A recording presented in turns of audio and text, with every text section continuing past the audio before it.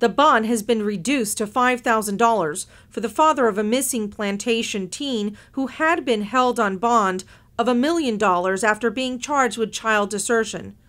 58-year-old Bruce Jorgensen was in court Wednesday for a formal approval of the reduction.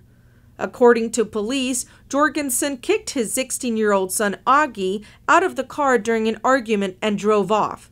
The teen has not returned home since the December 27th incident. Nearly a month later, the elder Jorgensen was picked up at Miami's airport while waiting for a flight to New Zealand. He later testified that he's an attorney in the North Pacific, was going overseas for a court hearing, and intended to return to South Florida.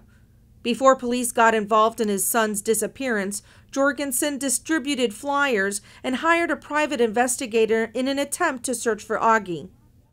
Well, you take a father who is missing his child, put him in jail. What kind of anguish does that cause on a father? The point is that in the previous times that Augie has run away from home, he's always been found by his father 100% of the time. Okay? When you incarcerate, when you take in custody a father and hold him in jail for no reason other than he's not cooperating with you, then how is he supposed to find his son?